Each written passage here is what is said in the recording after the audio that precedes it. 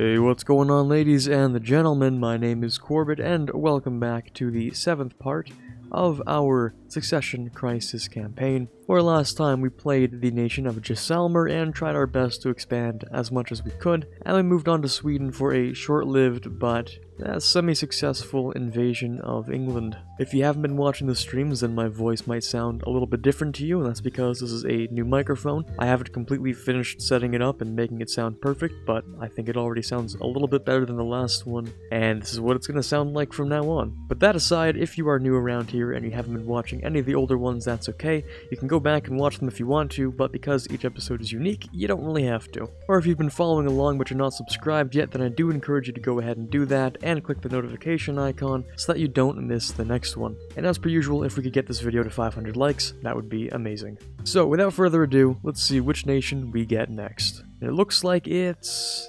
Augsburg. Now the problem with Augsburg here is that we are surrounded by 3 free cities and Austria, allied to one tag, and the other tag is, well, allied to Austria. The only possible way that we could maybe move forward is Frankfurt, except, well, they're allied to Russia.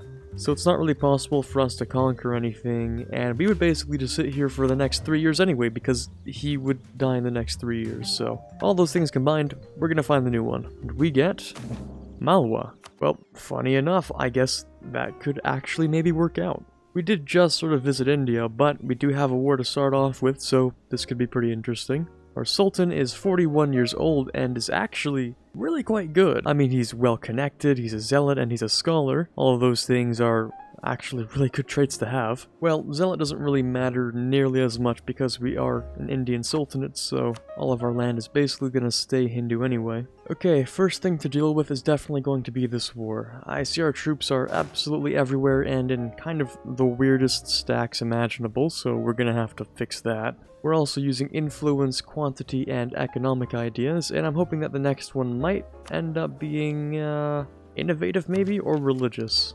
Okay, kinda fixed the armies. Now at least we can fight properly. It's kind of a weird war to be in the first place. I mean, we've called in Malacca against us, we're fighting against the Timurids, and Transoxiana just for, what, like 3 provinces? There's not really that much to gain out of it, and the idea of having to fight the Timurids over like a little bit of land is not something I'm really vibing with. In fact, if you stop and take a second to realize, we're actually rather outnumbered, and we don't have a lot of manpower left, so let's try to finish this as fast as we can. As time goes on, this is only gonna get worse and worse, so yeah, I'm probably just gonna peace out, to be honest. Well, on the bright side, now we can get focused on, you know, catching up with the rest of the world. So to do that, first of all, we're going to need the printing press. So there we go, that's a good start. And unfortunately, because our leader is a zealot, we're not actually allowed to be allied to any heathen or heretic nations, which means, unfortunately, Vijayanagara is going to have to go. I might just replace them with the Timurids instead. That should keep us relatively safe while we modernize and recover from that last war. Actually, right now I could take global trade if I just had enough money, so I think I'm going to indebt myself to the Jains here, which will give me a couple of low-interest loans, and using those I will embrace the first institution, and then all we have to do is wait a couple of years until the next one comes in. For the meantime, though, we're actually making quite a good amount of money, not gonna lie. Hopefully by the time the next institution is ready, we'll just have enough money.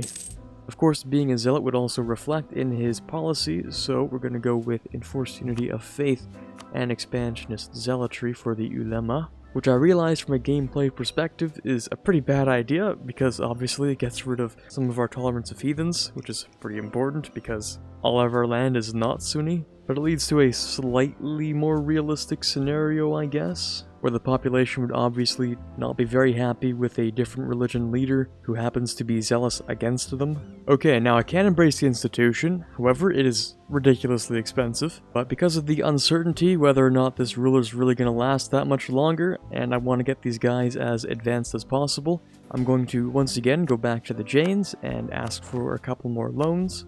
And although that's not enough, it just requires me to have 3 extras before I can embrace the institution.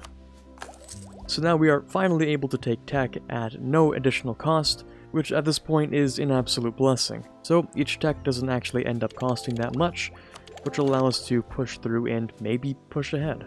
Now when it comes to this next idea group, I am given basically a couple of options. Now Well Connected has given me the option between diplomatic and influence. We've already taken influence, so I think that's good enough. And then I have to pick between either religious or innovative. Now, this is one of the times I'm going to make the gameplay decision here, because obviously Malwa's not going to convert anything, because he's an Indian Sultanate, and they just don't have that sort of AI configuration, and they have basically no reason to. So instead of going to the next option, which normally would be religious, I'm just going to go ahead with innovative. Now, it might be a little late for innovative considering it's the 4th idea group, but at least it'll help them for hopefully the rest of the campaign, where religious would do absolutely nothing. And I'm actually going to make the Jains even angrier by taking away more loans and giving myself a couple extras. Now that does mean we currently have 21 loans, but first of all I'm going to go ahead and pay off a couple of the ones I shouldn't have taken in the first place, which are, of course, these ones, and maybe a couple of the other ones. This makes my interest low enough to the point where we're still allowed to have positive income, and on top of that I can go ahead and maybe slap down a couple of production buildings, which will help us make just a little bit extra money. And would you look at that, we are a great power, which would make sense considering we have so much dev. It was really just the tech that was keeping us behind. So here's the thing, I actually don't care if this guy dies or not, because he's like slightly below average, so we'll see what happens. Well, rip. Okay, I'm looking around at our state privileges here, and I see that we have centralized bureaucracy, which isn't bad by itself, but all of our provinces have basically no autonomy now, so I'm probably gonna swap that out for decentralized instead, so that we can fit all of our cultures under our belt. Well, not much else for us to look at while we sit here and tech up and modernize and stuff like that, so let's see how the rest of the world's doing. Looks like Sweden went ahead and did exactly as I hoped, taking at least a little bit of land, and Ireland, as expected, has completely exploded. It's possible that we could see the fall of Segu here, because I don't think the AI's pathing is good enough to try to figure its way out from all the way over here to West Africa. So we might see them lose a little bit of land there. And Ming's been sitting at 0 mandate for quite a long time, but somehow they're like the most stable place on the planet. Also, kinda cursed, Korea's invading Japan, so that's cool. And hey, there we go, we've finally caught up to the current year of tech, although we're quickly gonna fall behind again. At least that's a step in the right direction. As long as we can use this opportunity to bring ourselves far ahead of everyone else in tech, then the AI should theoretically be smart enough to try and attack everyone else around us. You know, in a way that doesn't immediately end in our doom. Because as it happens to be, everyone around us just kinda hates us, so the institution isn't really gonna spread that quickly. So we'll have that 50% tech cost advantage for probably quite a long time actually. See, there you go, a much better heir. Now I'm actually glad the old one died. Now, Vijayanagara, you are probably a great friend, but unfortunately, you are on the wrong side of history, and the wrong side of India, in fact, because you have a couple of trade centers for my home node, and I kinda need those. So this pains me more than you know, because I'll take a stab hit, but unfortunately I'll have to kill you. Now, Bahmanis doesn't really like either of us, so I don't think there's gonna be any actual fighting. I'm probably just gonna have to sit here and occupy this for a really long time. Now, Vijay has a bunch of transports, which means if he wanted to, he could try to land, but I don't really want him to, so I'm probably just gonna fight him. Yeah, that was a pretty good battle. And I'll just continue to improve the economy until eventually I can't build anything that would be worth more than getting rid of a loan. Ooh, manufactories have come into play. And unfortunately, we don't actually have a whole lot of those. Not even in our capital, where it would make the most money. So what I'm gonna do is, yes, once again, I'm going to click this button to indent ourselves into the Jains. I'm just a really big fan of these loans, if you can't tell. And we'll use those to, first and foremost, repay all of the really poor interest loans. And over time, with that lowered interest, we'll be able to make enough money to build a couple of manufactories. I also really don't need this stack anymore, it's kind of useless. I'm also going to refit the army a little bit, starting with the fact that I'll get rid of that one weird stack that was there. And we don't really need cavalry anymore, so we'll go ahead and get rid of those. Now when it comes to economies, ours actually isn't too bad, we really just have to make good use of it. Which basically means, boy could I use a couple of manufactories right about now. How many times do I have to teach you this lesson, old man?